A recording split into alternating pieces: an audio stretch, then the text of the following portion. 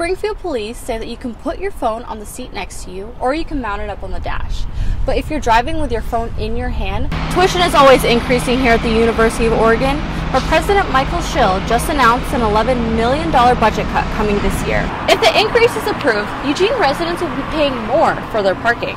With more than 10 locations around Eugene and Springfield, like this church by the University of Oregon campus, even if you're just running into your house just for a second, leaving your bike unlocked and unattended, just like this one, you can barely recognize the pathways here at Alton Baker Park due to all of this flooding. If Oregon passes this bill, your furry friends will be able to live in apartments rent-free, like this tree at the University of Oregon campus. If the city of Eugene passes this bill, we'll be seeing less plastic in the trash.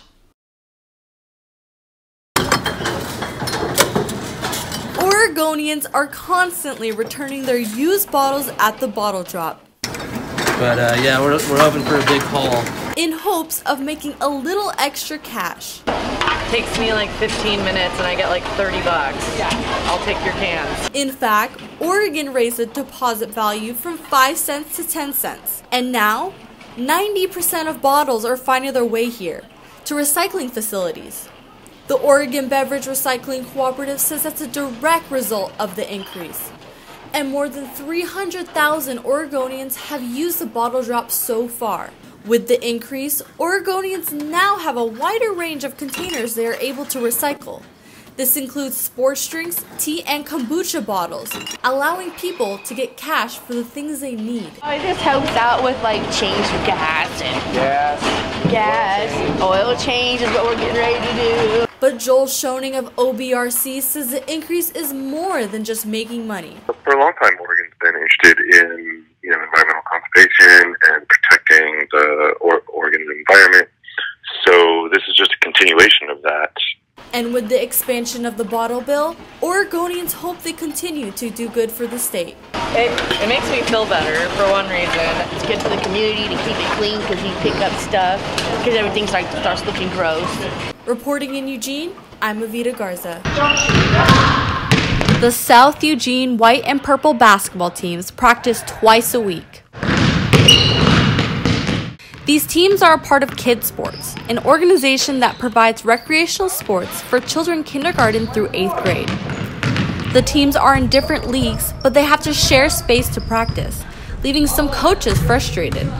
I can't tell you how difficult sometimes it is to find gym time. So a lot of times it's really a lack of facilities. But that will be changing in the coming months. The Eugene Civic Alliance purchased a civic stadium property in April 2015 as a new home for kids sports. Behind me is where the Eugene Civic Stadium once stood before it burned down in 2015.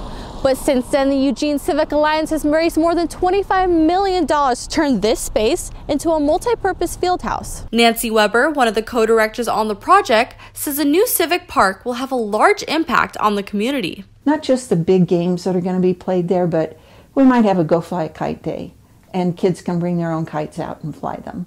That's the kind of feel I think this place is going to have.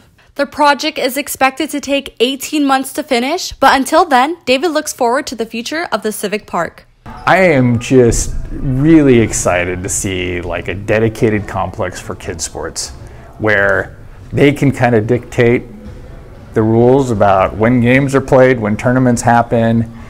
Reporting in Eugene, I'm Evita Garza.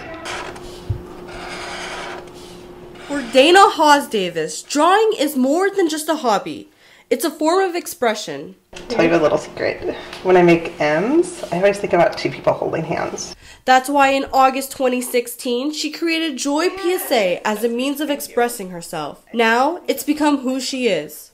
It felt like to me, this was my invitation to go from this place of like grief and feeling like this is the world that I'm forever in to a place of like the life that I've always wanted to create. Joy PSA is a self-funded print campaign created by Hawes Davis, which promotes motivation, happiness, and love. Each print contains a quirky picture and a positive message, completely drawn by Hawes Davis. But after finishing a drawing, she hangs a print somewhere around Eugene solely in hopes of making someone smile. In the last few years, Joy PSA has grown from prints to stickers, clothing, and even advertising space on public transportation buses in Lane County. Not only does Joy PSA reach the community through the posters you'll find around downtown Eugene, it also encourages young kids to use their creativity and imagination through the day camps that Dana Hawes Davis hosts during the summer.